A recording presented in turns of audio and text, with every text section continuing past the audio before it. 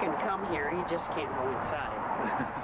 Some dog owners are out hundreds of dollars after a park closes.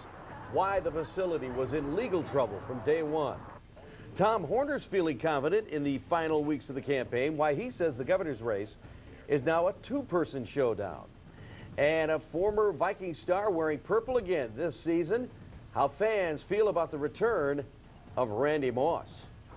Fox 9 News at 9 starts now.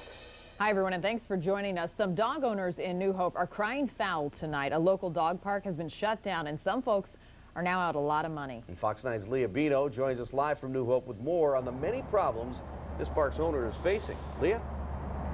Yes, when we came here just a couple of hours ago, there was an eviction notice on the door. Now there's a letter from the owner telling his customers to either email or call him with questions and to watch their email for new location information. But the people we talked to say they'll believe it when they see it.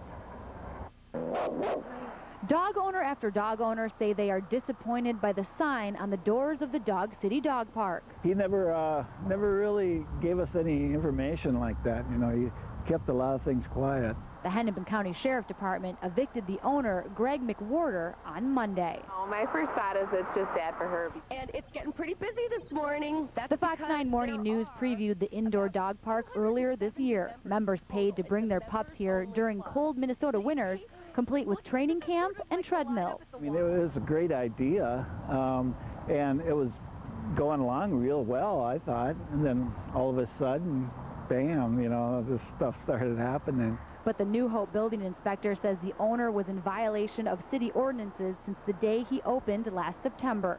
McWhorter didn't have the proper conditional use permit to run a doggy daycare. He disagrees. Well, we don't have a doggy daycare. We never had a doggy daycare. We have what's called canine training camp. There was daycare at least 3 days a week. We talked to several dog owners who say they paid a year membership for access indoors and daycare, only to find the doors locked. I paid $385 for the year. It's $1 a day plus tax and that. Off-camera, former employees say they had paychecks bounce and McWhorter wasn't paying rent. Those same employees suspect the money was going to McWhorter's legal expenses, which include a list of convictions, including theft and multiple DWIs, plus a recent probation violation. The DWIs and that doesn't really bother me any. It's just the dishonesty that he does with people. McWhorter says New Hope city ordinances are a nuisance, and he plans to move his business somewhere in Plymouth. It's hard enough to run a business and develop and grow an ever-expanding business such as this, but you just don't need somebody kicking you, you know, for little things like that when you're on your way to doing great things for great people. So he owes people an explanation, an apology, and he owes people money. That's sad. The New Hope building inspector tells us this sign is just one of several ordinance violations that they are currently trying to collect money for. They say the owner here owes them about $250 in fines, and coming up at 10 we'll share with you what some of those other ordinance violations are, which includes who is living here. Wow, Leah, too bad all around. How many people are out of money after all of this? Well, we're not really sure because some of them tell us they pay on a month-to-month basis, and others took advantage of a recent special, so they paid a year or 18 months in advance. But the owner told us over the phone that he has about 400 customers. What are these people going to do now, did they say? Well, a lot of them are taking advantage of the beautiful weather and taking their dogs to outdoor dog parks right now, but the spokesman for the Attorney General told us the best thing that these people can do is make some sort of claim so that they have document in place to see what happens from here. Yeah, learn from this. Leah Bino live in New Hope tonight. Thanks, Leah. You're welcome. You decide 2010, just under 4 weeks to Election Day, but one of the candidates says the race for governor is really down to just two. Now here's the twist. It's coming from Tom Horner, who shows up a distant third in all the polls. Fox 9's Bill Keller has more.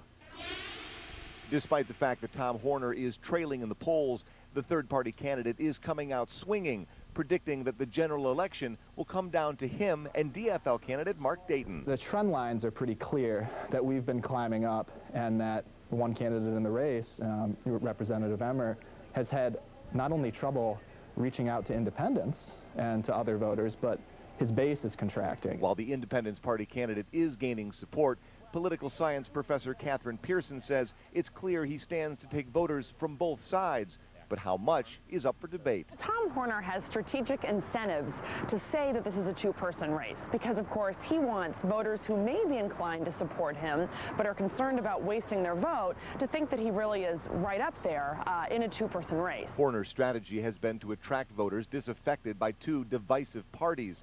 He continues to chip away at the very edges of Emmer's base, but he also wants to win for his own ideals. I think what we need to do and what's incumbent on this campaign over the next 4 weeks is to continue building that momentum and just encourage people, you know, vote for the best candidate. Don't vote out of fear.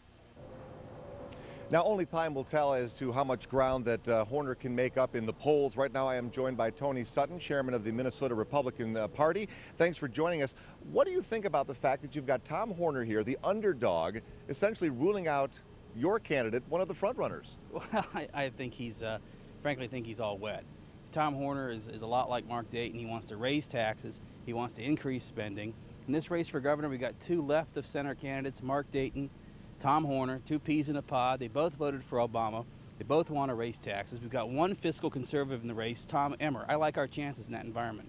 So is he really a spoiler or is he a contender? And if so, will he take more votes from the Republicans or the Democrats? I think at the end of the day, he's going to take more votes from the Democrats than from Tom Emmer. And the reason for that is he's talking about a lot of the same things. He wants to increase spending.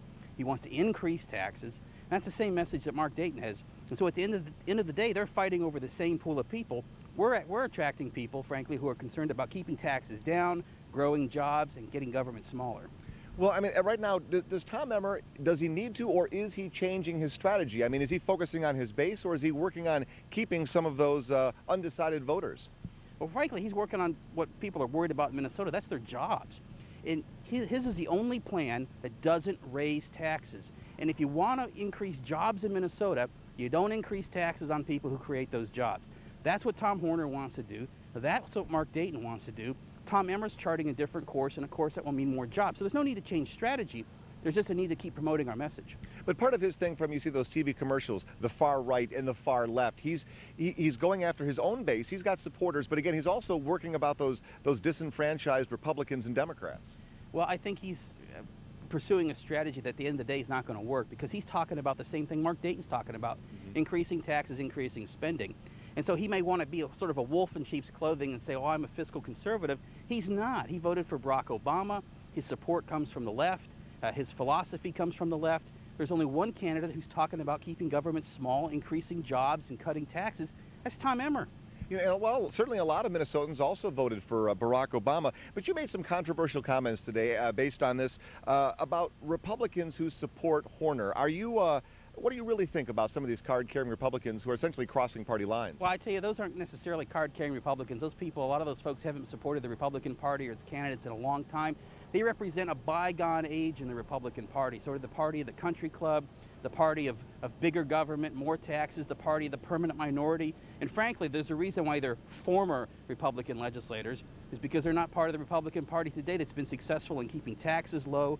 And if you want to continue Governor Palente's agenda of keeping taxes down, increasing jobs, you got to vote for Tom Emmer and not worry about what these guys from the past are thinking about. All right, Tony Sutton, chairman of the Minnesota Republican Party, thanks for joining us. We'll throw it back to you guys in the studio right now.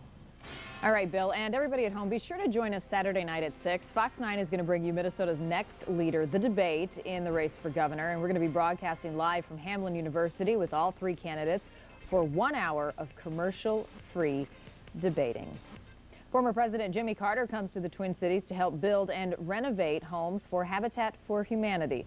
The former president touring the Hawthorne Eco Village in North Minneapolis this morning, where volunteers are building 5 homes. This is the 27th year that Mr. Carter and his wife have teamed up for Habitat projects around the world.